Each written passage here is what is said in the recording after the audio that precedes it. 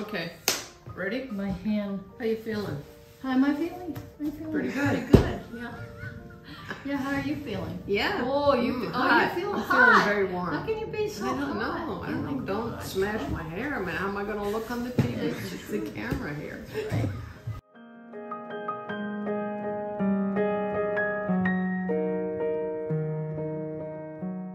So Claudia, what do you think about the 50 years anniversary of TSL? How's it feel? I can't even imagine what it feels like. Well, time is elusive. Time is a commodity too. Time's for sale. Oh no, that's truth. Truth is for sale. Truth's a commodity. That's from Linda's new show. It's called. Yeah, we're working on a new piece. Said and Done. TSL was started in 1973. Claudia was not with me at that time. I met her in 1976. Where did we meet? We met at the Riverside Church. No, we met at the Universalist Church. Oh shit. That's good. Did we really? So, the Universalist Church was on the Upper West Side, and Claudia came to see Gertrude Stein's Making of Americans. Do you remember that show, Claudia? I do remember the show. That's it. All my memories are becoming right. blurred after 47 years that we've been together. So this, okay. They're kind of smooshed together. Yeah, well, what do you expect? 50 years of TSL, you know, and the long and short answer, if there is one, it happened in an instant. That's right. That's, I think, the one thing I can share from my point of view, how 50 years went. We had a lot of possibilities because we could live cheaply in New York at that time and do our work. And then when it became apparent that that wasn't going to work out, then we started looking for another place and luckily found 434 Columbia Street. Which is where we've been for 30 years. And that's hard to believe too. We had a storefront in New York City. It was in Chelsea. It was 100 feet by 20, and it was a store, which is where we rehearsed and worked, and it was a fantastic opportunity to share and to build a company. So going from a storefront to this amazing building was a shock for us as well. To how were we going to pay the bills? What were we going to do here? I mean, we really didn't need a building this big, but well, we had a parking lot.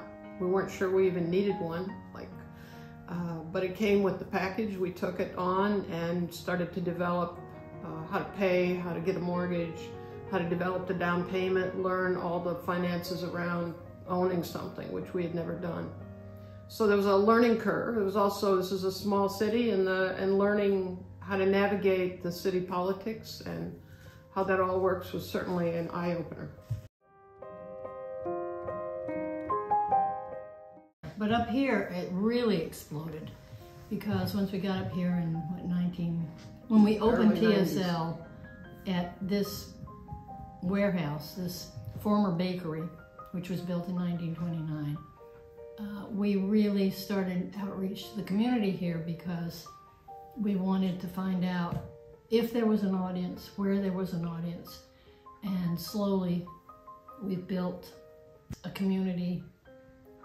And we're one of the, I guess we're the pioneers. We're some of the pioneers, for Hudson. There was nothing here when we came. Really, nothing. So Linda, how do you feel about the 50 years? Well, I've been going at this. I've been talking about this, seems like for 50 years, what's happening.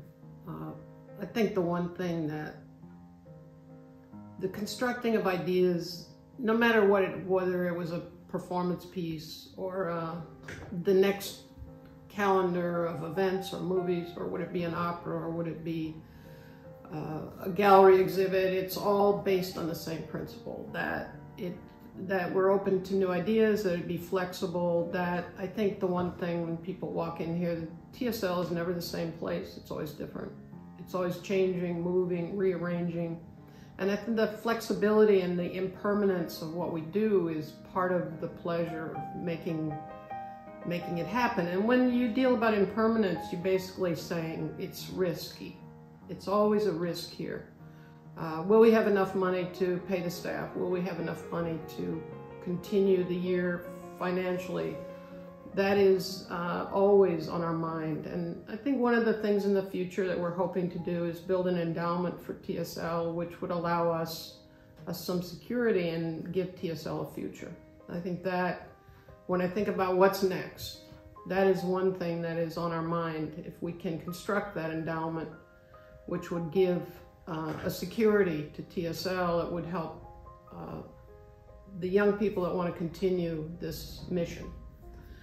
And that is definitely on our minds because this is the only 50th celebration we're going to have. Yeah, I'm not going to be around for the second 50th.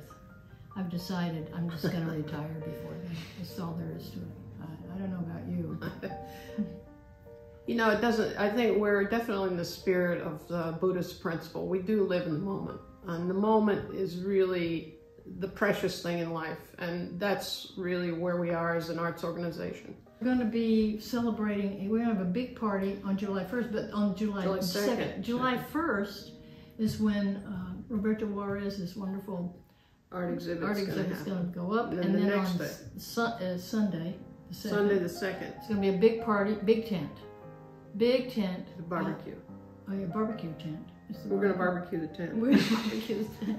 Yes, but we're going to give out sparklers. No, don't give it away. No, we're not giving that. So there's going to be a big barbecue. It's going to be wonderful. TSL is going to be open. The bookstore, the downstairs, the gallery, the two auditoriums. There's going to be food and drink and great celebrations all around. Everything that TSL does or becomes is a constant reimagining of what it's about.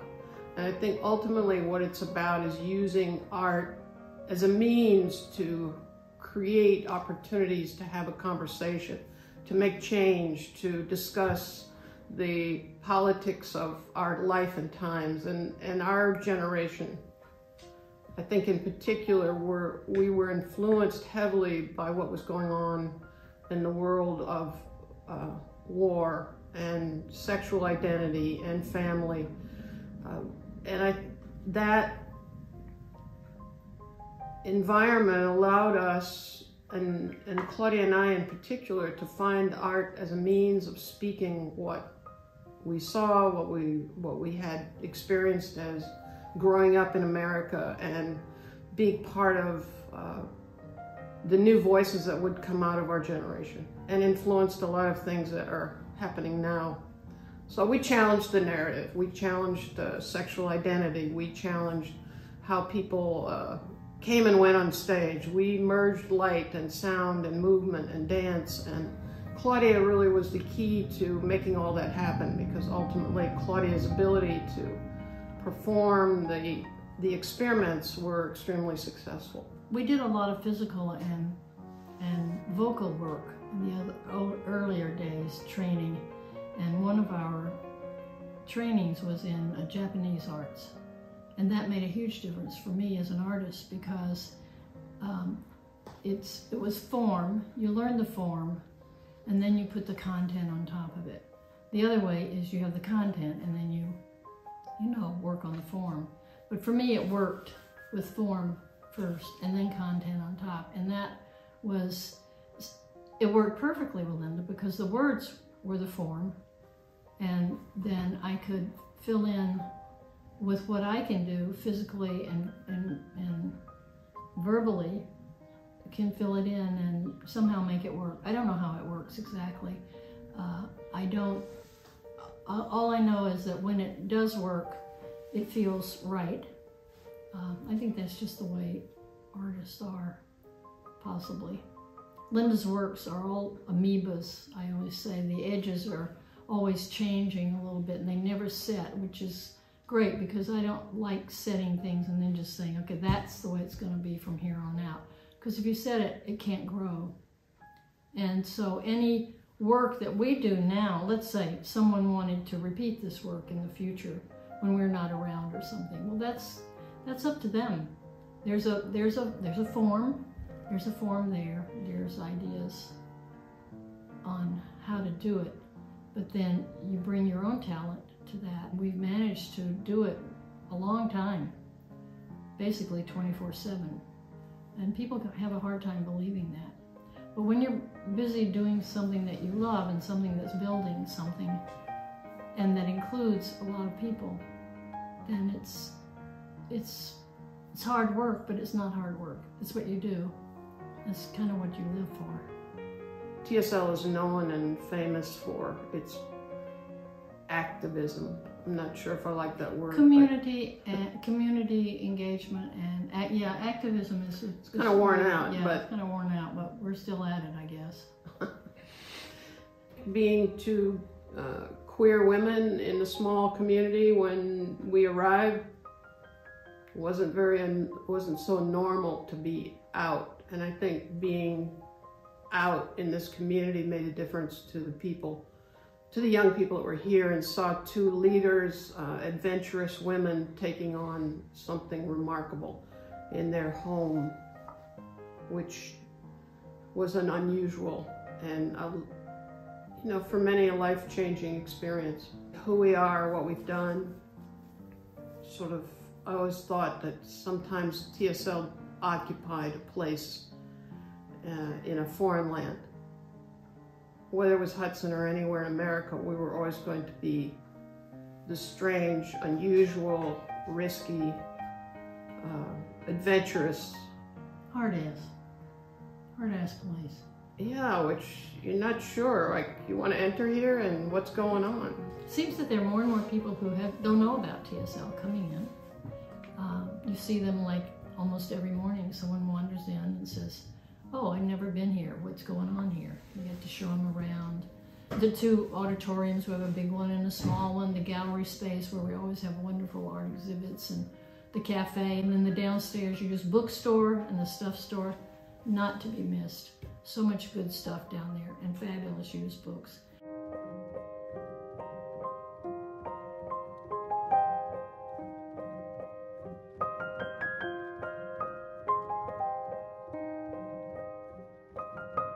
The used bookstore and the gallery, as we came out of COVID, really helped us come out of COVID as an income.